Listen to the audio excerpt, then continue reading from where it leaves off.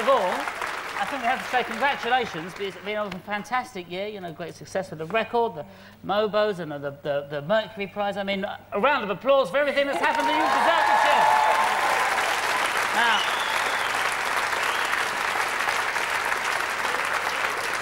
it's going back a little bit now, a month or so, but at the Mercury's I was sort of next to you, and it was, you were just, you couldn't believe you got it, and it was so, you were speechless, weren't you? I really was. I have never, ever been speechless in my life. I'm a chatterbox. I've always got something to say, and no one could believe it. I was complete. I didn't know what to say at all. I didn't even say hello to you. Hi.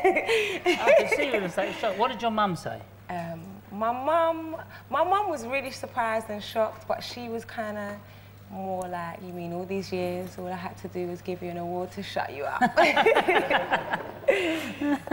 Now, and where did you grow up when you was, where were you growing up? In North London, between Camden and Archway. And did you, what sort of music were you listening to? What was influencing you? I listened to everything. I always listened to a lot more of like my mum's music, a lot of old reggae and roots and that kind of flavour, but a lot of Motown, different stuff really, everything, hip-hop, R&B, everything. And it's great because it comes out in your music. There's all these like great influences, like kind of you suddenly surprised by something that sort of jumps out and listen.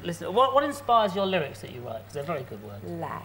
Life is my main inspiration, you know, be it the good things or the bad things. I write about what I feel, what I see, what I believe, you know. I write about my opinions on, I don't know, social issues, on just really what I see and what goes on, you know, within my life around me. Great, laying it down, that's right. Yeah. and now you've worked with a lot of different people.